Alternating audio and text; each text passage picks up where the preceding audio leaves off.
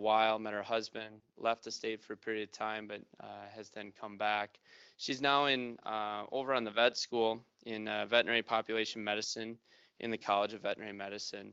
When she came back, initially she was doing diagnostic work in endocrinology, but over the last 6 years has focused more on quality assurance in the research setting.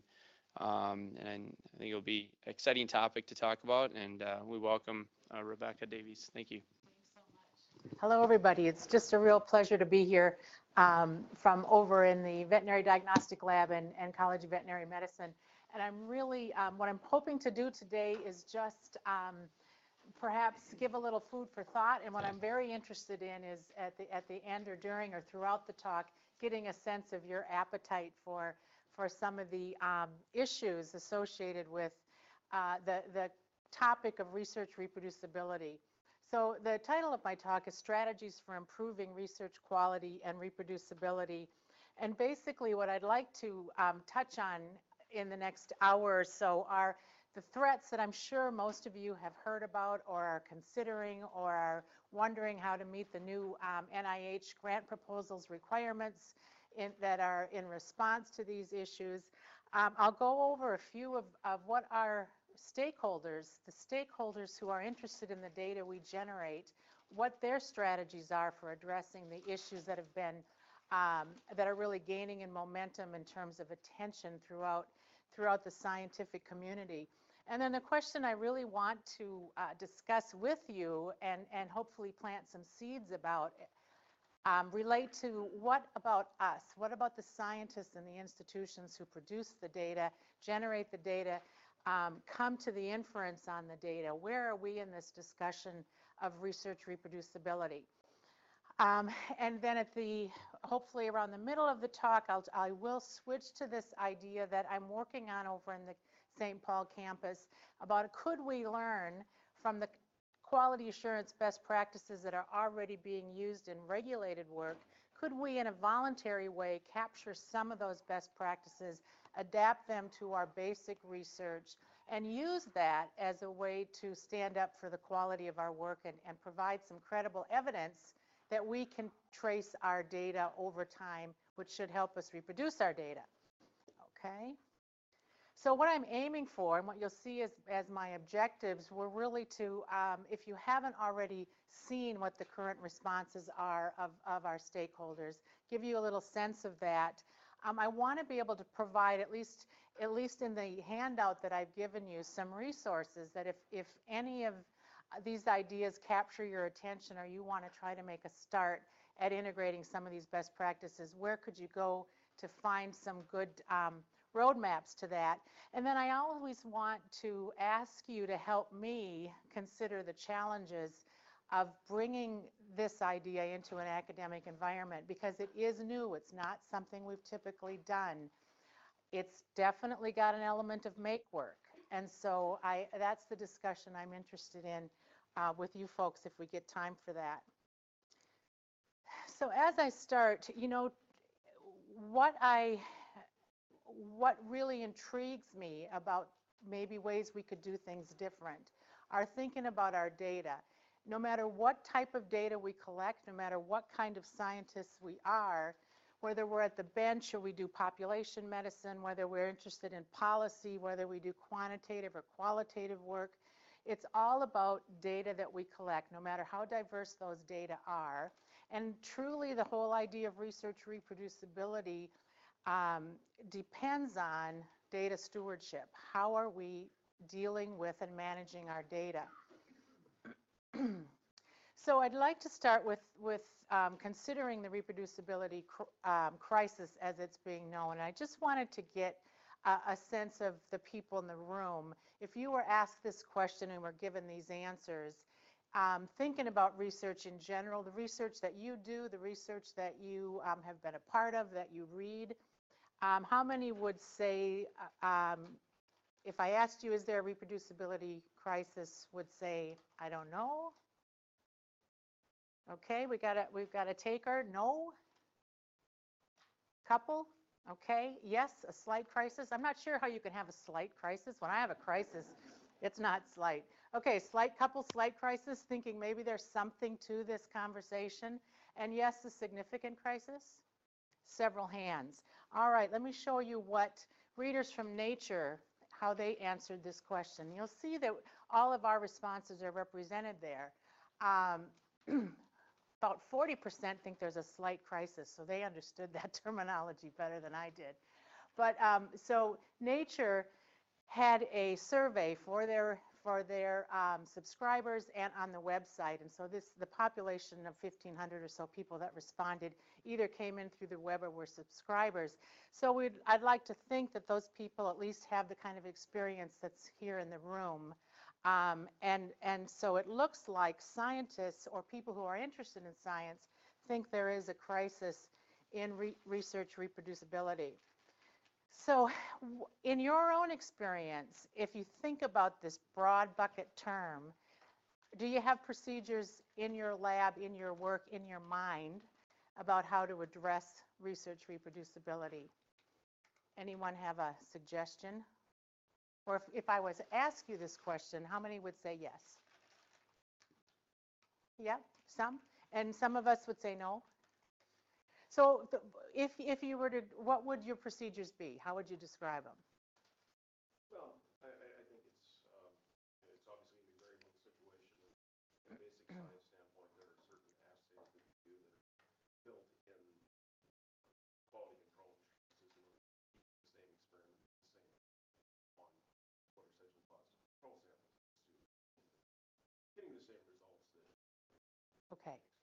So you're monitoring your methods, and you're proving to yourself that the methods are working, and you replicate experiments when you think you're onto something and you want to be sure, or even all the time. I think that's what we as scientists tend to typically do, right? We design our experiments, and then we try to confirm them, and then we put them out there for the rest of the world to confirm as well.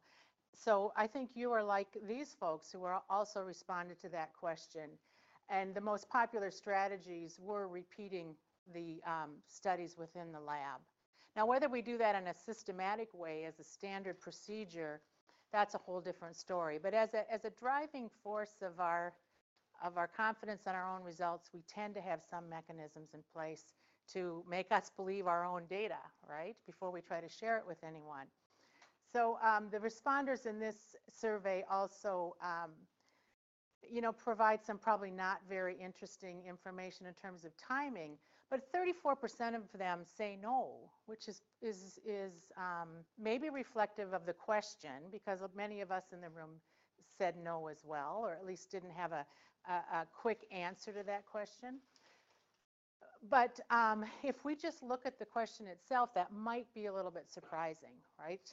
That we haven't thought about this as much. Now, I think part of the problem with that question is, what does research reproducibility mean? And this could be a whole seminar on itself. But I wanted to share with you some of the thoughts of the authors of this paper.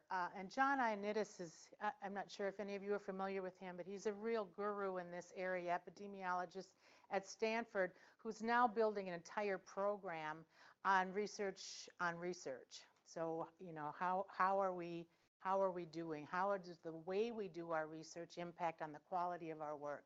So he describes in this paper what I'm not sure if you can read there, but I think it's very true that this research reproducibility term that's being bandied about right, left, and center is truly non-standard and definitely unsettled across our scientific industry. And so one of the issues we need to think about is, what do we really mean by that? And in thinking about that, any thoughts on, if you had to describe research reproducibility, what kind of characteristics would you be looking for the research? And just shout things out, because I'm sure you could think of confusions related to the term. So. Ideally, someone else could replicate your data if they did the same experiments as. Okay, so replicating your data using the same experiments. Any other suggestion? Replicating the analysis of the data. Yes, taking the actual data that somebody has shared or provided for you and using that requires the exact same analyses, right? And That's another definition. Anything else? Transparency in your methods. So being able to look at your methods and replicate them. Now that sounds like something as scientists we should be able to do very well. And I'll show you in a few slides that it's something we disappoint ourselves on repeatedly. All right, so we're hitting the targets that were in this paper.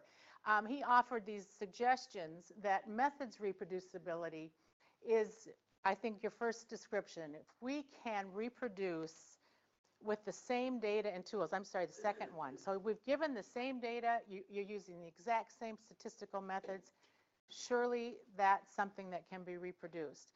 But it requires consensus on what those analytical tools are and how many analyses were performed. So it does require some collaboration and understanding. And you can see as you read that first paragraph that you could take the same data and same tools and perhaps come to different conclusions. Results reproducibility is corroboration, all right? So a new study, but using the same methods. And in that case, we need to understand the error around the measurements, right? Which is not always easy, especially in basic research when we're not maybe sure yet. It takes a lot of replication to understand, be able to tell the signal from the noise. And then inferential reproducibility, I think this one is really interesting. Making the same conclusions. Now you put 3 scientists in a room, you give them some data, and you may end up with 3 different conclusions based on the inferences that they're making. So I think this kind of exercise helps us as we think about research reproducibility and as we kind of reach for the targets of what is it we want to do as scientists or what is it we can do as scientists. So in this paper, they also make this point that none of these types can be assessed without complete reporting of all the relevant aspects.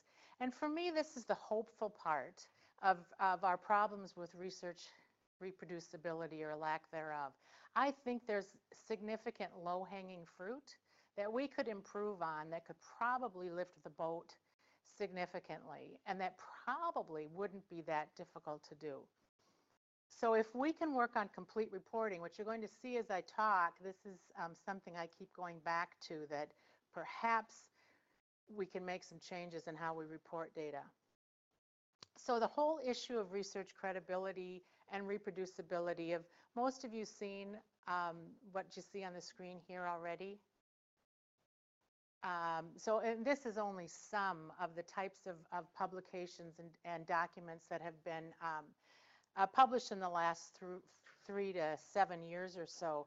Now the one, Bagley's here, Raise Standards for Preclinical Cancer Research. As I've been looking back at this literature, this really seemed to be a trigger to get a lot of the momentum going. And this paper looked at, this is an editorial commentary on a paper where Amgen looked at cancer studies. And do you know this paper? Stop me if I'm telling you a story, because this is really a pivotal story. So they decided they're looking into where should Amgen, this cancer research program, therapeutics, be looking, what research is the most promising to them that they should perhaps invest in repeating to focus where they're going to focus their attention on. So they took 56 studies that had been published and that they thought were extremely promising, and they set about to reproduce them. So 56 studies, they worked with the authors, they followed the materials and methods. Now remember, these are cancer clinical trial type work, so you can imagine that it would be difficult with perhaps individual cancer cells or cell or tumor issues. But would anyone like to guess what the reproduction rate was? As scientists, knowing what we know about how hard this is. So no one's going to guess 100. Who? 50%. Anyone want to go higher or lower? When I first asked myself the question, I was thinking 40 to 50. That's where I have that kind of faith in the scientists I know and in the quality of my work. Well, it's very disappointing to find out it was only 11%. So 6 of these studies. So this really captured the attention of scientists and funding agencies and truly the whole community of, wow, if this is true, is there something we can do to improve on this? And that really was a call to action, which many of you look for NIH funding in the room. Yep, and you've heard about the new standard, the new requirements for research reproducibility coming from this kind of study. And this isn't the only one. There are several others throughout the scientific community and in other disciplines as well, physics, psychology, translational medicine, have come to the very similar results, all right? So 11, 20, 30% reproducibility. So that's what's behind this new focus. Friedman is an economist, and he published this paper where he tried to put a cost to irreproducible research. And he did that by looking at papers that have been published. And he tried to evaluate with his team which of these papers could be reproduced, and if not, why not? And if not, what could be an economic impact of that? And as he wrote this paper, he made this observation that the true cost of the problem isn't necessarily that the work we've done to begin with has been poor or bad.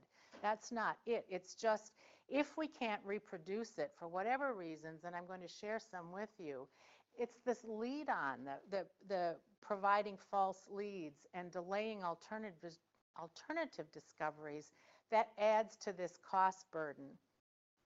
So what he showed was that the U.S. annual budget for research, now this is NIH, this is all the government funding agencies, this is academic institutions, contract research organizations, private research organizations, is about $56 billion a year. And according to his study, half of it goes in the irreproducible bucket. Now you folks know how hard we work to get funding. And when we think about what the funding agencies, what the kind of disappointment they're going to be experiencing with these kind of numbers, you can see why this is becoming something that as scientists we have to come to grips with and see what we can do to mitigate some of this risk. And so as he looked at these numbers and said, all right, half of the money is going to irreproducible work. Why is that? Based on his analyses of these different papers, what were the categories that contributed to the fact that he didn't think they could be reproduced? And what you see on the screen are those 4 categories. And if you're familiar with the new NIH reporting requirements or grant writing requirements, you'll see that they noticed this paper as well. So biological reagents and reference materials, 36% of the papers evaluated, you could not reliably reproduce those reagents, either uniquely identify them or get your hands on them again, all right? Study design, now this one doesn't bother me as much because study design is tricky. It takes a lot of experience. You're going to get it wrong sometimes. So it doesn't surprise me that maybe 30% of the problems with study design, and there's a lot of effort being put into improving study design. I know you folks get a lot of training in it. There's a lot of attention being placed now in the scientific community about how can we do better with study design. Data analysis and reporting, about 26% we could not replicate based on the data analysis. Why is that? That seems like something we should be able to nail down. And then laboratory protocols, 11%, just not good enough to be able to replicate. Your comment about maybe our methods aren't, described well enough to repeat. So this is research on research. This is very helpful to try to figure out where should we start, what can we do to mitigate some of these risks. Now, those 4 categories provide us some insight, but there certainly are others that could affect the quality of our work. So this image is meant to help me explain that these questionable research practices in the middle, these are the kind of, this is the science bucket, all right? This is where we really need all of our, those of us as scientists who are working, where we take our expertise and we work hard with statisticians to figure out how are we doing with the design, how are we mitigating bias, have we selected the right analyses, and do we know what we're doing with statistics, and are we doing too much with statistics, and are we misusing statistics? So this whole bucket of questionable research practices is kind of where that the paper I just reviewed is focusing on, where the NIH is focusing on, and for all the right reasons where our educational programs are focusing on. But we also have a lot of potential for just carelessness, our habits, the behaviors in the lab, and I'm going to give you some evidence for this, and perhaps our reliance, our significant reliance on mentoring in the in our typical scientific journey. We're highly dependent on mentors, but remember, those are individuals, so there could be an immense variability in the quality of the mentoring we're getting. And then, of course, there's fraud. But the truth is, fraud only constitutes about 1% to 2% of the problems with reproducible data. And those of you who have gone through the training that we get on responsible conduct of research, it's almost all focused in the fraud area, right? Plagiarism, fraud, and mixing up budgets. So a lot of our training is focused in that area, which is a very, very small contributor to research reproducibility issues. When it happens, it's bad, but it really is thankfully minor.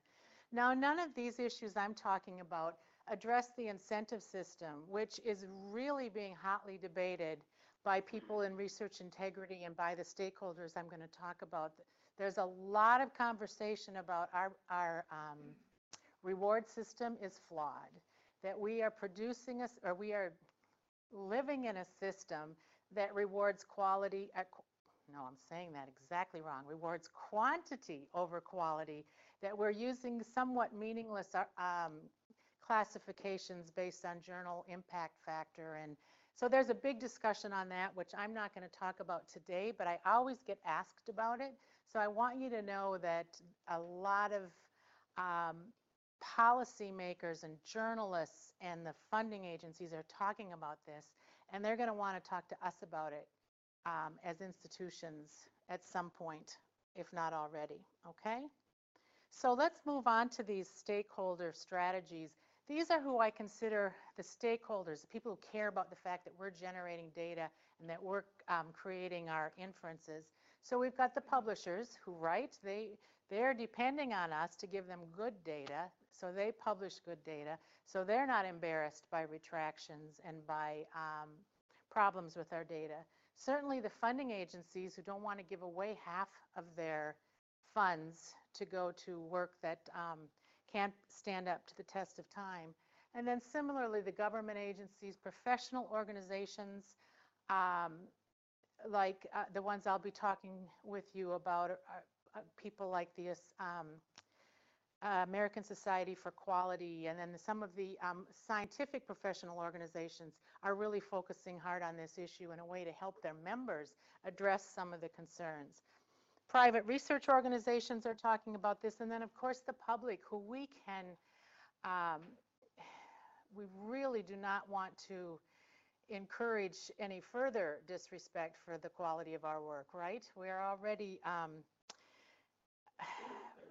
we can't afford to offend the public anymore, but they certainly hear these studies and have an opinion on the quality of science. So what are the stakeholders doing? Well, the journals, groups like Nature and Science and many of the significant publishing agencies, they are working on this. They're probably the first to the table to bring groups together and say, what can we do? What piece of this do we own to try to help improve this issue? And so Nature, for instance, has realized that this small materials and methods section that they were requiring was too small. And they've now do not have those same limits. You can now give appendices. Um, they have also provided a new checklist for authors so that authors can see if they've, met their target. They've also decided to employ a lot more statisticians so they can get better statistical review of manuscripts. They, they have, there's been a consensus from these publishers that is now provided to scientists and scientists can react to. So they're at work in this. The NIH, again, they have their new principles and guidelines for reporting preclinical research, and you're probably not the only university who's very interested in this. Every university is struggling, trying to figure out how do I meet these new requirements. And the NIH is struggling, thinking how are we going to review the new contributions. So here's what they have decided to do, and you've probably seen this.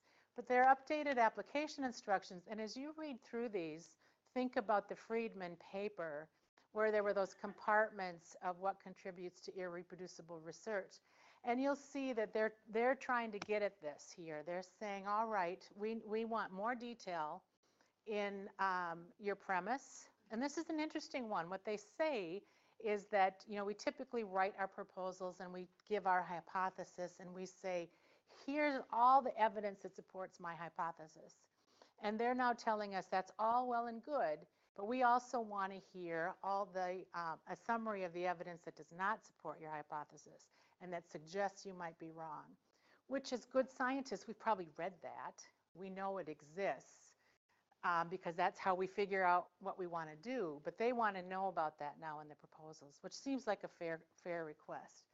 Rigorous experimental design, they want more details, more justification. They want to feel good about it since 30-some% of the problem seems to be with study design.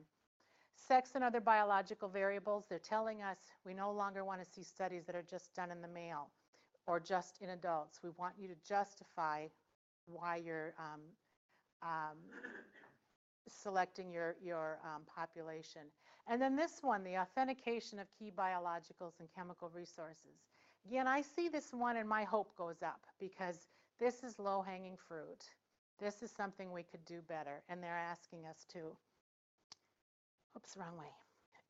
In their publications about this, they make it very clear, though, that they know that this isn't enough. They're going to need other activities, and I think they're pointing at us in our institutions, training programs, and in our laboratories to do more. So I mentioned private research organizations. This is one I'm familiar with through my work in the veterinary world. This is one of these prize groups. So Dr. Mickelson is putting up quite a bit of money, $50 million, $25 million available to grants, looking for a very high bar. So he's looking for a treatment that will both males and females, dogs and cats, sterilize with a single injection. So very high bar. But as part of this, they're going to reproduce the prize-winning work with the contract research organization. So they're asking for some credible assurance of the quality of the work. So that's one model. This one I think is interesting. We talked about government agencies.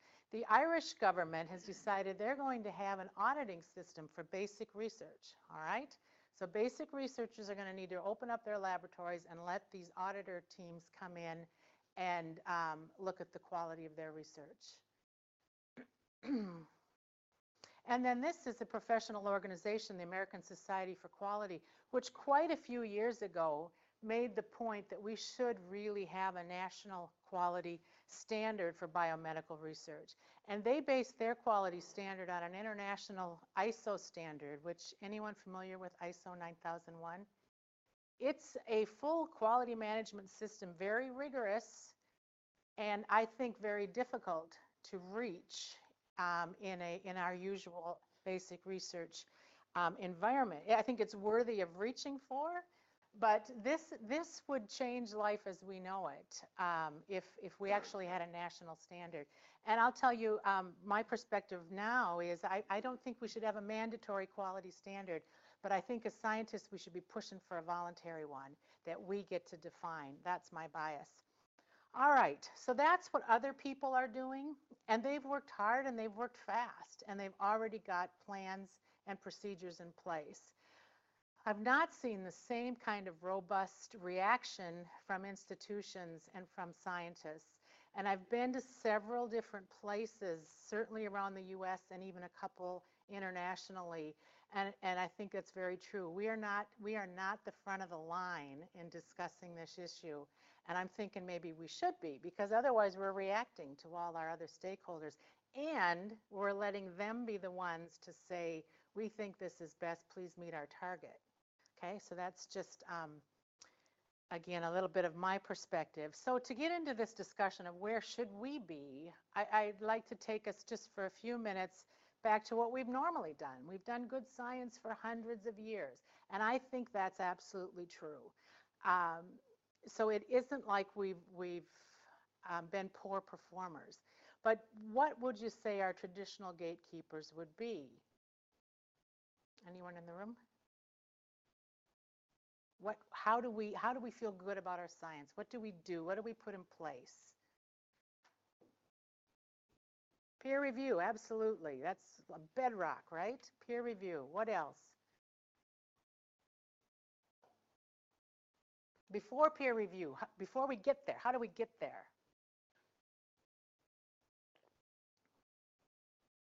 You folks are in your, tell me about the people in the room. Are you in the first couple years of your graduate training? Are you faculty who, yes? So how'd you get there?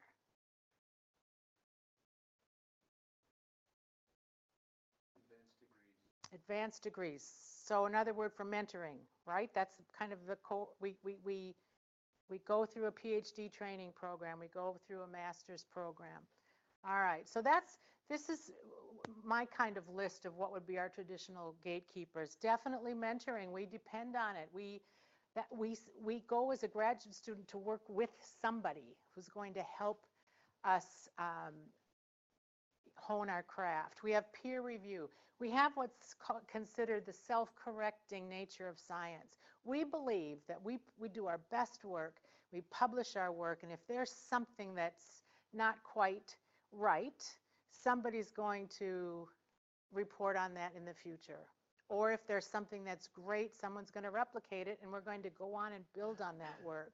And so sooner or later, the truth will win out, is something we believe in. And then in the regulated world, where we have human patients, involved in our research, we rely on regulation.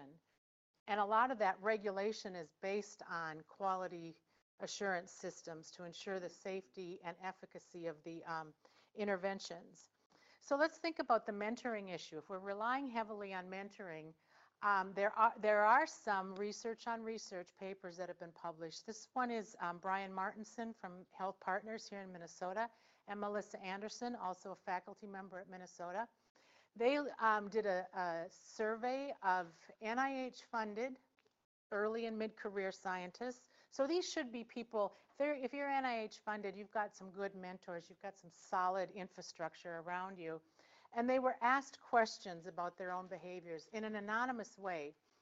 And these are the results that came from their survey. And I'll just let you look at those. And again, think of those categories of your reproducible results. So we have about 12% saying that they feel influenced by pressure from some of the funding organizations. I think that's a real issue, and especially now that we're less money from the state, less money from the NIH. It could be that scientists feel pressured about the results or their even ability to report them. And inadequate or inappropriate research design, we're back to that same issue again. Again, I think that's fair. If 14% of us wish we could do better there, I think that's a fair assessment. Dropping observations, I've done that. And I'm absolutely convinced I did it for all the right reasons. But what I realize now that I've got my foot in this records world, that what I didn't do was perhaps describe enough in my lab notebook, or because there might be a time later where you found out it wasn't really an outlier. So I think that's something that I can recognize.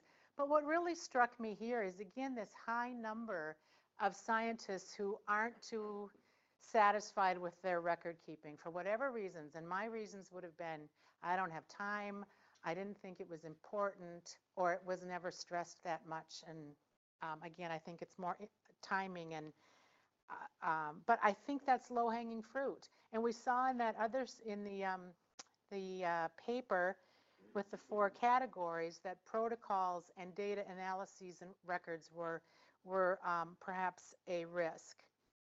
What they concluded in this study was that they really felt that some of these questionable research practices that you saw in that chart were way more important than fraud. Now, this study was several years ago when we were just trying to sort out what is the contribution of fraud and fabrication. So they called attention to this wider range of questionable research practices. Now, here's another one. This one more recent, 2013.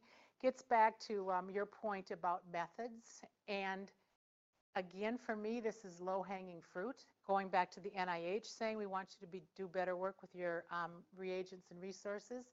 So this group recognizes that we have to be able to uniquely identify resources in order to repeat work, right? If you can't, you're dead in the water. So they designed an experiment with a rubric to go back and look over time at many papers and just ask themselves the question, could we do it if we wanted to? Could we identify research resources in the biomedical research literature? Now, as scientists, again, prepare to be disappointed. 54% they couldn't reproduce, okay? And it's not that, it's that they weren't uniquely identified. So it's just missing information in the papers. Here's another one. Whose sample is it anyway? In this paper, they're looking at transcriptomics studies. Now, this is not my field, so bear with me. But my understanding of this paper is you should be able to tell based on how they've set up their data, and if it's been labeled a sample from a male, that there's a corresponding data that should fit as a male. So very simple study. They're saying for all in these papers, for the ones that are called male, did they match with male characteristics? As a simple test of their data, widespread mislabeled samples in 46% of the data sets studied. Okay, again, low-hanging fruit. One last one. This one's an interesting one. Gene name errors due to using Excel spreadsheets. And you're shaking your heads. What does anyone know what happened in this? Or what's happened to you? I feel like I've heard it like autocorrect, so it changes the order. A lot of times the dates actually. Exactly. Simple, embarrassing. So it takes you give a razzle-dazzle name with letters and digits, and it means something to you, and Excel changes it to a date, and that goes undiscovered in your publications. And so people try to replicate it, and it's messy. 1/5 of the papers had that problem. Interesting, right? And you know how hard we work to do good work. And when you look at some of the research on research, you learn these things. So what we're talking about here is a lot of problematic record keeping. And in my mind, this is somewhat simple stuff.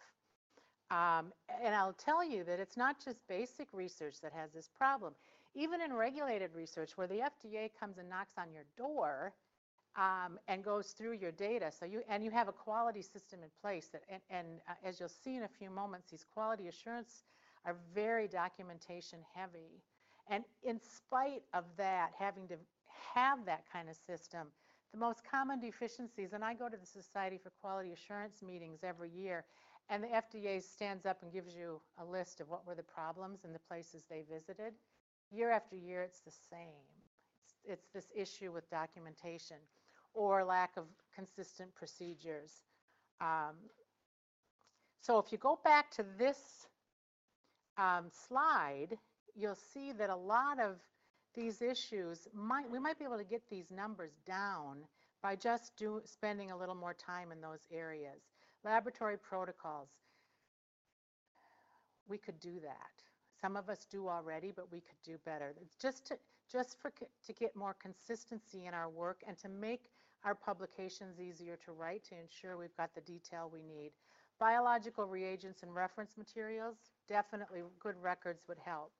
Data analysis and reporting, again, having a clear path of why analysis was chosen. So in this paper where he looked at the price tag of this work, they do make this comment that some small steps might lead us to large gains in reproducibility. So now I'm going to move into just having us think about, we know what the funders are thinking, we know what the publishers are thinking, I think we know what the public is thinking. What are we thinking? And this commentary was also C. Glenn Begley. I don't know if you remember, but the call to action paper I mentioned earlier was written by him as well. And now, that was in 2012. Now in 2015, he and his team have published this article, which is actually really interesting. And I really like this cartoon because if you can see, we've got the funders over there, and they're kind of falling apart, hit with their Band-Aids because they're throwing half their money away. And the budgets are decreasing, right? We have Nature, the publishers, that are still standing but showing a little bit of wear because there have been steady increases in retractions in the scientific literature, so their face is a bit red. And we've got the beleaguered scientists who's just seeing their infrastructure around them doing nothing really to support the work they do. And then we have institutions that are kind of asleep at the wheel here, thinking all's well, and relying on those traditional gatekeepers to keep this boat afloat, in spite of the evidence that shows perhaps we're sinking. And in that article, they recommend what they call GIP, which good institutional practices. And there are several suggestions in there, including a look at the incentive system, but also the one that I'm interested in is this idea that could we do better? Could we as institutions support our scientists with some infrastructure, with some support to help maybe manage some of these issues with our training programs in terms of study design bias, with our infrastructure support for some of the data management and considerations of that. And they're basically saying, you know what, you should be looking as hard at this as you look at other research integrity issues. IACUC for animal husbandry, the biosafety and clinical work. Those are all, again, heavily regulated. We may not want to go there, but we should perhaps be thinking about giving it the same attention. So as I think about this, and I think about what could we do as institutions, and as you think about what kind of support your science might need, we're at a point where we can brainstorm about what might these good institutional practices look like. And so for me, I'm interested in your thinking in terms of what keeps you up at night in terms of your data. What are the risks? Because in a little while, I'm going to be coming at you with some quality assurance best practices, which if anyone here worked in a regulated lab before or done GLP studies, you'll know that there's some of that that's not that much fun, right? It can be, some of that can be irritating and bureaucratic and feel like overreach. But the good thing about those practices is they're meant to mitigate risks. So if we wanted to put in place some things, what risks do you feel? What are your challenges? When I work with research teams now that want to get a little bit of QA around their projects, and that's where we always start. What do you worry about at night? So anyone want to share anything? Is there anything about your data? This is all about our data that you wish you had a better handle on, or that you're not sure whether you're being a good steward of the data. I know it's hard to think this fast. What else have I got on there? Yeah. There's an inherent biological variability in certain samples. I'm thinking particularly about images of Mm-hmm. talking about an organism level or cell culture sort of level where one has to make certain adjustments for variability in ways samples look that to try to make your adjustments in a logical way, but any introduction of complexity into a system is associated with potential for error. Right. So this whole idea of understanding the error, whether it's around subjective things like what might make an image different, or things that can make the image look different, like sample handling, or yes, that's a huge. So if I was working with you in your area, I would start thinking about that. My mind would start going to, well, are there certain things we know might make this image look different? Is there a sample handling issue? Is there a position where it comes from issue? Do we know that? That kind of brainstorming. Because if there are some of those things that are known, then you can have a consistent procedure to help you reduce that error load. Anyone else? I find the error around a measurement a really exciting place to play, because once you figure out what it is, you've got most of your work done, right? It's not knowing what you don't know that makes that hard. Okay, well, let me just tell you what keeps me up at night. We'll go through this. I will say that this perspective is going to change depending on whether you're the PI, whether you're the lab scientist or the lab manager who has to keep several different projects together, whether you're a student coming in to learn, or whether you're a technician that does the work for the PI. What keeps you up at night is going to differ, and those in that team might not realize the power of whatever it is keeping somebody awake at night. So for PIs may be very concerned about data leaving the laboratory that they didn't quite have control of, and 2 years later they've got a new area that suggests some of that older data is really important, and now they've got no access to that data. So that, the data stewardship issue. Here's some of the things that I think we need to think about with data in multiple ways. So we have that data soundness idea, the science, which is kind of in all of your laps. Are my data sound? Am I looking at design? Have I thought about error? We have the data management issue, which the library, I'll just give them a plug. The library folks have got some great help available to us as scientists on what they call data management, which is different than what I call it in quality assurance. But they will come and work with you as an individual scientist and talk to you about naming conventions for columns, spreadsheet columns, so that 3 years from now, somebody will understand what you meant, or other scientists will understand what you meant. They'll talk to you about data management plans. They'll help us with this big data issue that you, way more than me, are going to be confronted with. And then there's the things that I'm interested in, which is the quality of the data. Does it stay the same from beginning to end? And I think we need to have several different groups. We need to have the research integrity folks helping us. We need to have IT helping us. We need to have scientist training programs helping us. And we need to be thinking about all these things at once in terms of this reproducible research. So my sense is that we really need a institutional mission-based approach to data quality, and we should be talking about it in all arms of our mission. So I started out in the service arm because we had to have quality systems in place. But I'm thinking now we should be talking about some of this work in all of our missions for the reasons you see here.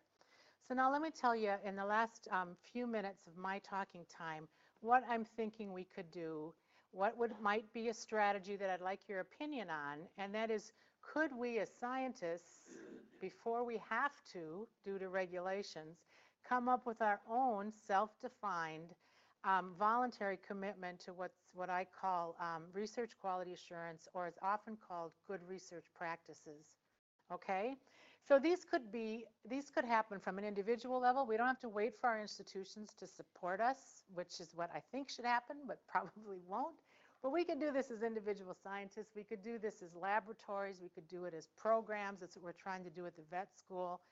Eventually, I'm hoping at the institutional level, there might be some support so that we don't all have to reinvent the wheel and group by group by group.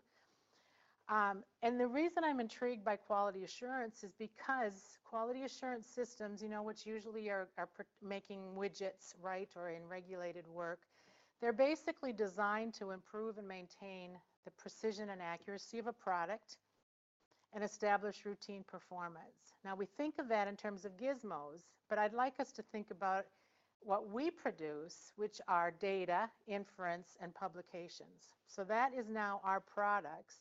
And of course, we're producing the next generation of scientists with our mentoring programs. And yet support for this kind of help with data stewardship is rarely found. I've not seen it anywhere in an academic setting, unless you're doing regulated work, okay? And then you have to do it. So it's, but it rarely trickles down. And this is true in research institutions as well. Now, QA usually comes in here, if you look at the translational pipeline, and most of us are in basic research, disease discovery and drug discovery, but in the developmental pipeline, when you're actually working with human patients and you need to assure safety and efficacy, you have to have quality systems in place. So it's by federal law, right? You need to do good laboratory practices, good manufacturing practices, or good clinical practices. All of those have quality systems in place because they believe and they know that that helps assure the safety and efficacy of the research. However, when we're where we are, there's none of this consistent expectation. There's no consistent expectation other than go out there and do good work. And hopefully you'll have good mentors, and the publishing system won't let you down. And so I'm thinking that we could take some of the good stuff and try to voluntarily, based on our risk and on our type of science, apply some of these best practices. And again, the reason is it generates evidence. So we're now in an environment where we have to express why should you have confidence in the quality of our work as scientists. We have all the evidence that shows you shouldn't, 11%. What can we do to show you should have confidence in us? Well, these kind of systems give us evidence in the terms of documentation and monitoring and continuous improvement.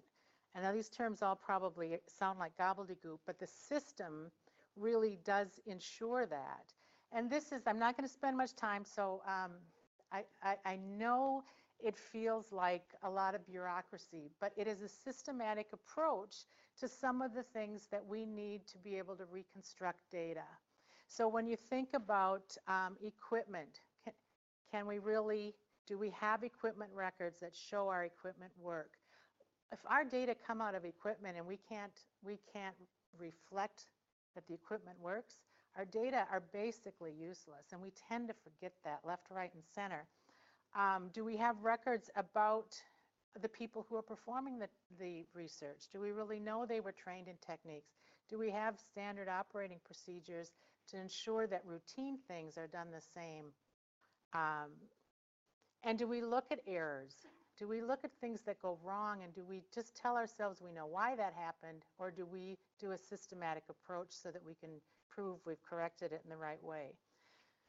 So when you have a system in place like that, or pieces of it in place, you really do generate credible evidence. And if we don't have any of those in place, are we really supporting the quality of our data? Are the people we're training really getting the skills they need to move into industries that require working in these systems? So now just a few questions for you to think about your own data. How good do you feel about the security and ability of your data to have the characteristics here, which are considered the characteristics of good data? Documentation, consistency and procedures, and then my favorite, because in academic settings, we all get a little fidgety when we are asked, can we really stand up for the reliability of our equipment? And I think this article was in Nature, and actually it's another commentary talking about these issues are becoming more important. Scientists are going to be asked more frequently to provide evidence about the quality of their work, and how are we doing in that endeavor. And so I think we do need strategies to address this, and I'd like to think about what are the challenges, and I'll bet you may already have a sense of what those challenges are. There are resources that have been available since the 90s pushing us to embrace some of these best practices. They have not been embraced, not in academia, not really in industry. But I've provided for you in the handout a list of some of those. They're actually excellent. They're freely available. They give you a roadmap to how to integrate some of these best practices if you're interested. We're working on a training program in an academic institution. Of course, we need to train. And so Yoji and I are working on creating a program for T32 second-year students to try to help work with them with their research and bringing on some of these quality assurance best practices.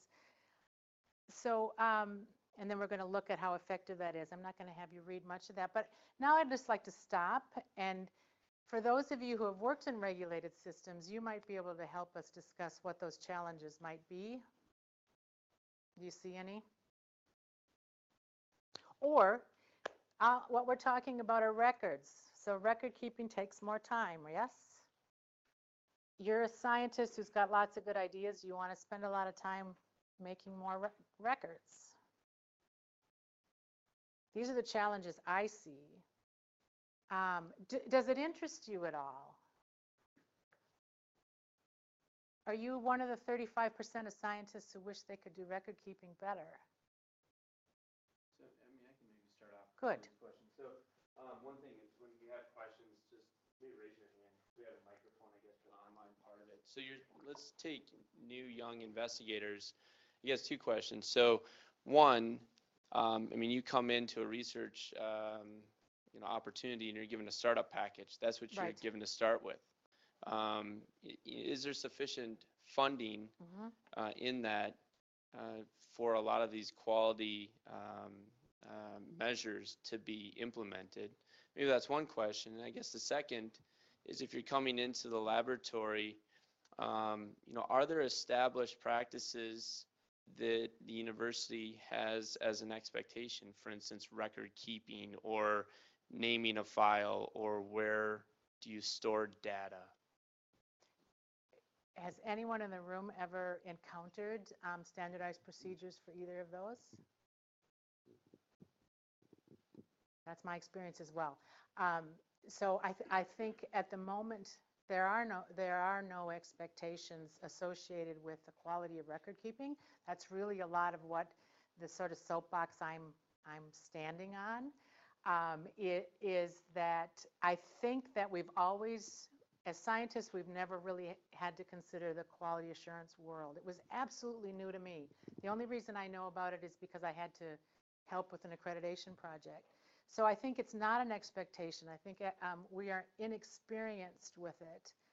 And what I would hope 5 years from now, if our trainees left here, that when they go to their new places and ask for their startup packages, that they would say, how do you support quality assurance? Can any of my funding go to perhaps have an electronic quality management system to help me manage my documents? You've got to know what to ask for, and you've got to know what helps. And at the moment, I think it's a big gap. And then in terms of money, I can tell you what we've done. And you're going to laugh because you know what I'm describing is not sustainable. But I've been trying to work with researchers kind of as a proof of concept. So I've talked with my researchers and I've said, if you want our help, so we're an internal service organization, which means someone has to pay because we have to cover our salaries. But I've said, if we can come in and work with you, before you put your grant in, tell me about your grant, let's figure out the risk for your data, and my team will come in and we'll promise in your grant proposal that we're going to have standardized operating procedures for routine work, that we're going to know the equipment inventory, and we're going to have reagent inventories. And the two examples I can give you, they were developing new methods, and so we said we will have SOPs for lab notebooks and for test validation documentation. and that will be viewed by an external quality program and monitored. We put that in the grant, and it got funded twice. And then I was talking about this at another meeting, and someone told me they were at the grant review for that and that it was viewed favorably. At another talk I gave, there was an NIH head in the audience, and when I said, I think they will pay for it, she stood up and said, we will absolutely pay for it. She said, even if you don't get funded, you will score higher because you've paid attention to some of these quality assurance pieces. So that's anecdotal evidence. And what I'd really like to do is to be able to show that some of these interventions do improve success of funding, but also of data reconstruction. You know, can we show it's better with or without? Yes, Yoji. Do you have any sense, particularly, for in the room, resources are limited. So, for examples, can you cite examples where you've helped the laboratory implement some of these best practices, and on an ongoing basis, how much money does that actually cost the laboratory? Do you have any sense of that? Yes, that's such a good question. I can tell you what it costs to do the really big job, like for the veterinary diagnostic lab. It's about 25% of the time of their staff to do a full QA system. And I think that's a reasonable. So year one, in terms of workload, you should expect at least a 15 to a 20% workload requirement. Then once you're up and going, it becomes routine and it's less. The cost issue, it depends on what you're lumping into QA. If you're talking about equipment calibration and verification strategies, it can get high fast. If you're talking about how long and how much does it cost to get QA in place, I can tell you it takes about a year and a half for a big group. Small group, we did it in about 6 months, and now they're self-sustaining without us. They do self-assessments and peer assessments. I'm working on a model where we could just help people get it up and going and then come in and audit maybe twice a year, friendly audits. Remember, we're all part of the same team. We're in there to show where you could do better or to keep you from sliding. And I think that could be anywhere between 2,500 and 5,000 a year, depending on a program. But a program could be big. So the $2,500 is what we put in these small grants, and of course our time was much more than that, but and that's just time. So there's my strategy is it should be part of our faculty work to help other groups, and then it shouldn't cost as much, right? But right now I'm still part of an ISO, and I think that's one of the things that definitely needs to change. We just need to be able to be advisors. And then the cost to you are time and throwing away expired things even though you think they still work. That's a cost. Or generating data to show they still work. You can do that. And then the equipment verification and calibration is a big deal. Does that give you an idea? Talk about, it sounds like some laboratories you've worked with actually built this into their grant application. They did. Budget. So can you give us a sense of how much money were they asking for? Yeah, $2,500 in those small projects. But remember, this was like a year project. And but I can also tell you, and we have a project that's a shared infrastructure. So it's one of these research cluster type programs, and we're putting in a QA system to help that. And that's at about $20,000 a year to get it all up and going. But then it's going to roll back to maybe about 7, and I'm hoping it'll be less than that. But that's a lot of training, and that's a lot of hand-holding, and that's a lot of monitoring. But those are the kind of strategies I'm looking for. If we built it, what kind of help would people need? And our Quark program, Yoji, I'm trying to think of, could we do this on a workshop basis like the library does? I got to tell you, the library folks work for free. that's an important model. That's a wonderful model. In an academic setting, we should be able to have a system. Yes, please. So thank you for this presentation. I have a couple of questions, please. So sometimes, especially for young investigators, we usually like outsource some of our experiments. So for example, if I'm doing a real-time PCR, I send the samples for the genomic center, I do something like that. So how we control the quality of the data coming from these sources? What a great question. So the question is, we're outsourcing data. Now, you could outsource data to other researchers who probably aren't on the same level as the genomics core or the core laboratories, right? So that's one issue. But the core laboratories is another issue. And interestingly, I gave this kind of talk at a meeting of the NIH core laboratories last year. And I was amazed to find out that core laboratories do not consistently have quality systems in place. So this is new to them as well. And so I'm now with a group that's trying to come up with tools and templates that can be on a website for core laboratories to try to figure out how to address research reproducibility. So the answer really is to ask them that question. Can you describe your quality assurance system is the question I'd ask them. And every time I ask a scientist that question, they come back to me with, well, I do quality control. And that was the same thing I said before I understood what quality assurance was. Because quality assurance is a whole big system of,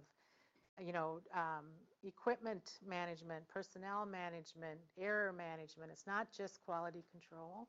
So ask that question. How do you control for error in results? What kind of quality system do you offer me? And if they say, gee, nothing, don't get mad, because most of us haven't had training in this. We think quality control. So then instead you can ask, tell me more about the quality control, because they probably do that. Tell me about if you calibrate your equipment on a reliable basis.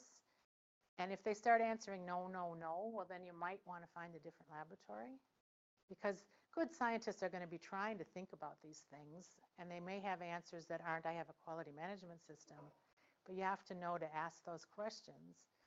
Otherwise, you're vulnerable. Another question is, if you want to include this quality assurance part in a grant proposal, at what stage someone should approach you? Very early, just like statisticians. We can't fix it afterwards. So very early, because you know what, and again, I don't want to frighten anybody off thinking that quality assurance means you have to do everything. Everyone thinks you got to have an SOP to how you open the door. No, what we look at is where are the risks to your data. For instance, we're working with a researcher who's worried about the confidentiality of data. He's getting producer data, and it's coming from here to him, and it's going to student A and student B and student C's in Pakistan, and how are the producers going to feel about these data being everywhere? So we're focusing totally on verifying that those data are secure, that people are trained to not use jump drives, and that they have to use university computers. This is just an example of working on the risk. So we might not care at all what he's doing with reagents. So come early, or talk to someone early, and then know from where your risk comes. Okay? Yes. Outside of equipment calibration, is there one thing you would tell everybody in this room to be doing? Like, is there one thing that we should be doing differently? Equipment's a big one because we tend to be very vulnerable in academic institutions. So that's my first answer, is ask questions about your equipment. And the answer I get when I talk with scientists, and did I say this already?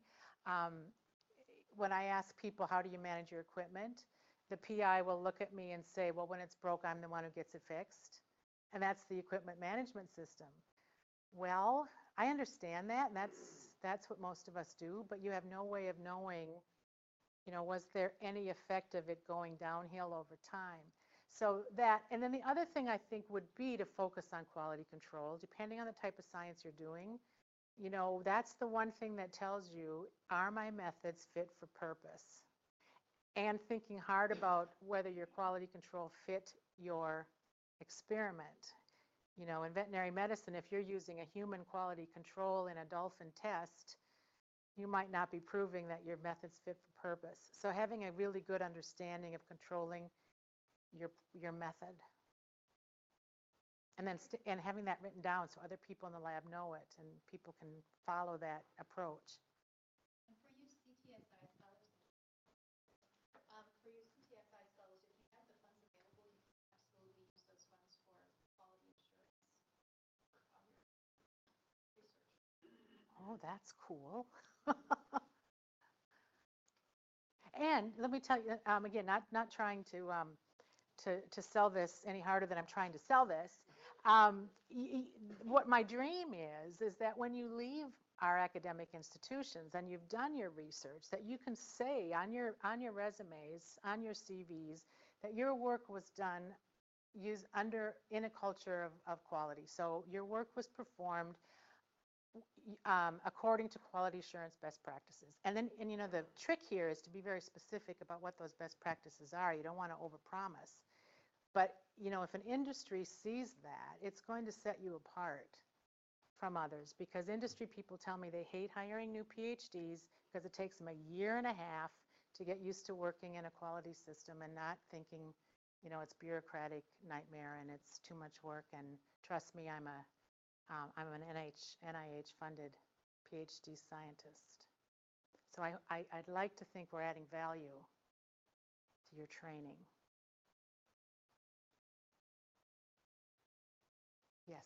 You talked about our academic incentives being. Mm-hmm. You talked about our academic incentives being misaligned, and I wonder if Yes. you could give some examples of ideas that you've had and how to realign those in a better way.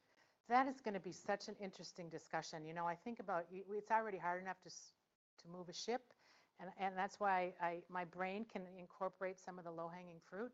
When we start about talking about the incentives, those conversations are real, and the kinds of suggestions that are being made by the publishers are, let's move away from impact factor journals. It's, you know, they're saying there must be a better way to deal with that. But then they're also saying, let's start rewarding scientists based on whether they share their data. And so now take yourself back to being a 4-year-old and getting your sticker for good behavior. They're suggesting things like badges, where on your paper there would be a badge to reflect a certain, what they think is a more appropriate research approach or activity that makes your work more repeatable. So maybe if over time your study does get reproduced, you become known for that. That data are out, those data are out there. Mentoring, if there's some way of determining if you have a solid history of mentoring and your people go out and do good work, that becomes a new data set. So these are the kind of discussions as a group would be fun to have. What should we be rewarding? What is the right stuff? What are the right stuff? Yes. So that makes a lot of sense to me from a broad sort of macro level. But when we think about sort of what are the incentives for us as junior faculty at an institution such as this, when we think about a dean or leadership who is saying first and last authored publications are what's going to get you tenure, where does the sort of shift need to begin, or how can it begin at that level? Boy, I wish I had the answers. Here's in my simple way of looking at it, sometimes this has to be scientist driven. Sometimes we maybe need to take this discussion and say, we're reading about research reproducibility issue. One of the things that are being said, and it's being said loud and clear, so we're not making this up, that the incentive issue is a problem. What are we doing here at the University of Minnesota about this? Are our department heads getting together and saying what might be good? Better yet, are the scientists and department heads getting together and saying, what could we imagine? We have to imagine it first, right? I can tell you many universities are having research reproducibility days where they're inviting people in to talk about these topics, and, you know, like a symposium. And that might be something we could propose or suggest, or, I mean, we have a voice. And most of our department heads and administrators are hungry for this too, I would say. We have had a lot of support at the vet school for this idea. Yeah. You said that outright fraud is thought to be rare in research. How do we know that? Doesn't seem like the kind of thing somebody admits to. Yeah. There's probably reporting error there. Well, when they go and look at, so this research on research, one, we know of people who get caught, and we know what, so of course that could be totally underreported. We also know when you look at retractions, what were the real reasons for that retractions, and some of those retractions are outright fraud and they're discovered, but many more are questionable research practices, or they get found to be that there's a mistake. And so there are data that quantify that in the literature, and that's the belief that it's that rare. But you know, it's like bad behavior anyway. It's only counted if it's caught. But wouldn't you like to hope it's not 35% like poor reporting? It can't be, or we're just all doomed, right? I mean, you ask scientists, do you know, have you experienced someone who's perpetrated fraud? And scientists will say, yes, they have, or they do, right?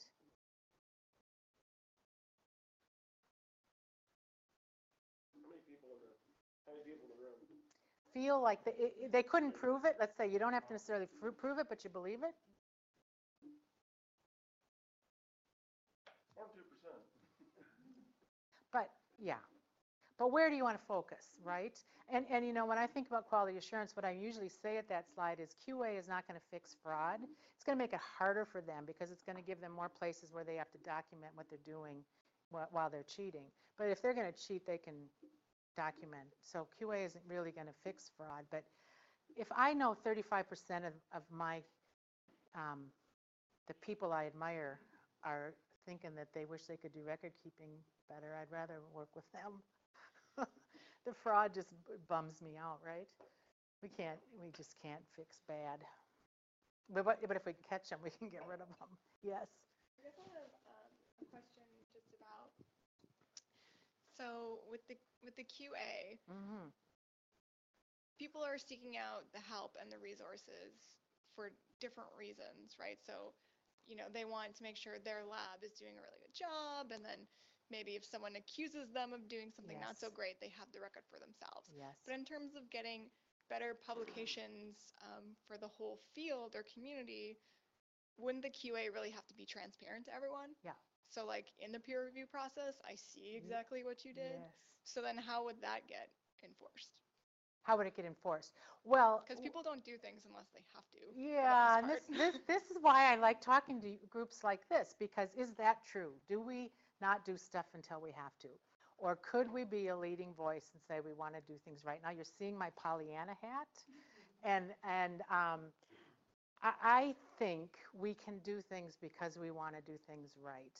And if we wait to be enforced, we probably won't have to wait too long, right? Something bad will happen in basic research, and it's just like in other systems. They're going to come down and say, all right, you guys need to prove to us.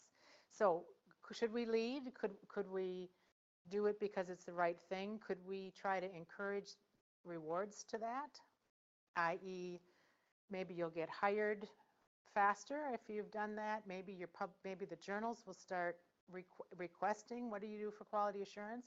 Granting agencies already do, but they'll tell you that it's sort of, if you look at some of the grant agencies and they say describe your quality assurance, just about every scientist will describe their CV and their quality control approach. That's because we don't know any better. But what if we're the first group that knows better and we start putting that in?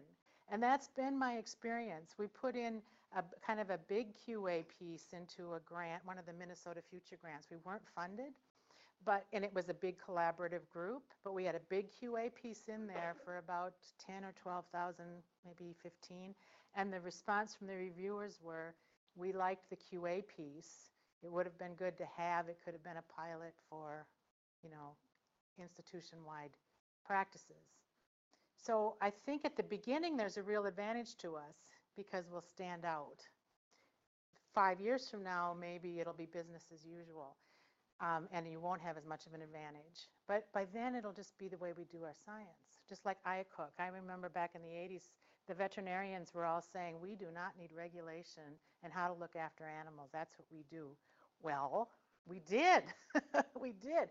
And it's a pain, but it's made us better. But you said something important there. Let me see if I can take myself back. Oh, that we might do this, and we might do this and just end up ticking the boxes. You know, we might say, I'm going to put a quality system in place, or I'm going to have a checklist, and I'm going to tell people this is how I do my work. And that really sort of wears me out, because I think that could be the biggest risk, is that people will do the kind of online education thing of ticking the boxes and saying you've done everything. This is truly not worth doing if we're just going to pretend we're doing it, because it's hard work, and then that, you know, the whole purpose of being able to be accountable for our data goes out the window. I think the best argument is the stewardship. It's our data. We care about it. No one cares about our data more than we do. If we can't find it halfway through the life cycle, we're going to be disappointed. Can I just Does that ask help? one more Or do you follow-up you know, question about yes. that? So I work primarily in a realm of big data and things of that nature and the analysis side. So I know from experience nowadays, to get your data published, you have to publicly have it available. And for the most part, people say, yes, I'm going to do this, it's available here, but it's never in a form you could actually ever use or check. So yes. I feel like in the same, like for quality assurance, will it be the same thing? Yes, I'm doing this, but no, I'm not really doing it, because I think the challenges are less with quality assurance, because you're going to know, again, this is about, these are your records, and really the onus isn't so much on that somebody else is going to come and look at them. It's that eventually, after that first year and a half of integration pain, it's going to make your life better. And so you're going to be able to write your paper. This is what the feedback I get. I can write my papers quicker now because I've got it. I can find my data because I know I have a SOP that says you don't leave my lab with my data, you know. So it's going to start helping you, and that's what's going to keep it going. That's the only thing that will sustain it. In terms of your issues with big data, that is something that's gone so fast and so hard, and I think the people who are trying to help are just racing to keep up. And I think those things will get better. And I know the library people have got a real good grip on some of these issues and are willing to help. So I think that's a maturity. Science has gone faster than the procedures and practices. Okay. Yes. Comment on technology and Mm-hmm. like record keeping and Yeah. I think some labs have transitioned to sort of electronic, Right. laboratory notebooks, but Right. others are still using the kind of Right. the old school lab notebooks with the, Yep. the industry standard with, having a copy and signing off on those pages. Yep. Is it easy? Does technology help in implementation, or does it make it worse? You know what? I think it's going to help, but there are going to be those that it's going to make worse. And the transitions are always the hardest part. So we have an electronic quality management system in our vet school, and that's what made me think we could share some of these skills, because it allows you to, you put all your documents in there. When something needs updating, you get an email. When your equipment is gone, is coming up to needing verification, you get an email. If you've got a problem and you haven't really figured out the root cause, there's something there tapping you on the shoulder. It's very nice. It makes doing QA a lot easier. That's part of the cost, though. So with electronic notebooks, I think if you're doing the kind of work that the electronic notebook would be really, would really be supportive of is, from my understanding of these notebooks, and I've seen a couple, you put your data in and it's got that kind of internal audit trail. So now you don't need 6 forms to do one piece of information, right? And it's there. And the PI can see it and the other team members can see it, and it's auditable. The challenges with the notebooks are, well, what if your data, what if you have to take it to the barn, or what if you're getting data in from somewhere else and you don't know, those transitions are harder to control. So one of the grants that I didn't get funded, you want to hear all my grants that don't get funded, was looking at electronic notebook use. Could we have a group that do have them and a group that don't? And could we see, was data reconstruction better, faster? Did the researchers find it of value? What were the challenges and value added of using them? So I think they're really worth a try, and I'll plug the library folks again. They've done a good job of reviewing several different notebooks. We have researchers in the vet school who are using electronic notebooks. They're not terribly expensive, $100 a researcher a year. That's not too bad. It'd be really interesting to see what we thought about it. Anyone used them before? Anyone interested in them? It'd be fun to have a demo. I've had some desk side demos and they're pretty interesting. I think it has to be part of the future. Paper can be a real pain. So I think we've hit on several of the challenges. Time, sustainability, would we really do it? How do you get the value added? How do you change an institution? How do we get the expertise? These are not skills that are routinely found, right? Because it hasn't been part of our training. How do we get enough for everybody? Okay, anything else? All right, thanks so much. And the handout is available.